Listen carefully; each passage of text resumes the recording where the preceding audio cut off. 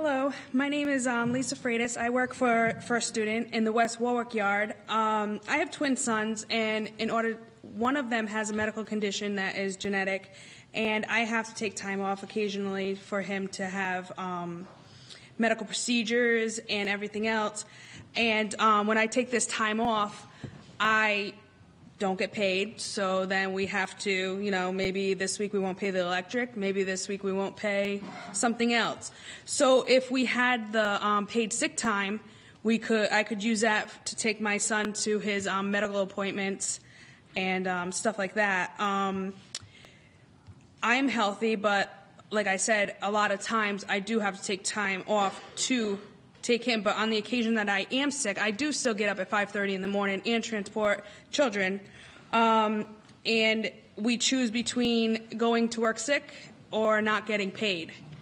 So I just really urge you guys to pass this bill, and thank you for your time. Thanks.